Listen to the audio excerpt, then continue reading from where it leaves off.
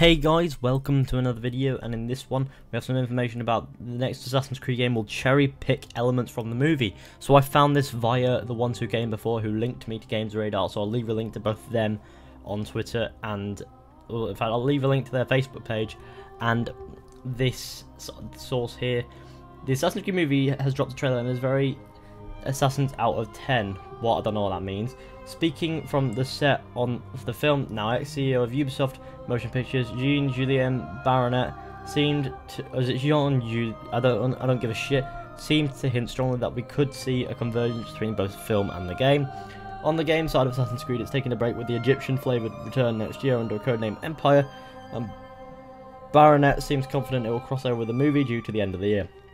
Baronet said, "The game people, the Assassin's Creed team, came on set and they sourced the stuff that were very inspired, and I'm sure we'll have some bridge from the movie to the game." And it sounds like the bleeding effect between the two formats has already started. We put in the game some clues that were in the movie, although what we can expect is still obviously a bit of a secret, as he adds, "I don't know what the game will cherry pick from the movie," explains Baronet, "but I know that there is some stuff that is very much like we have cherry picked elements from the game and use it in the movies."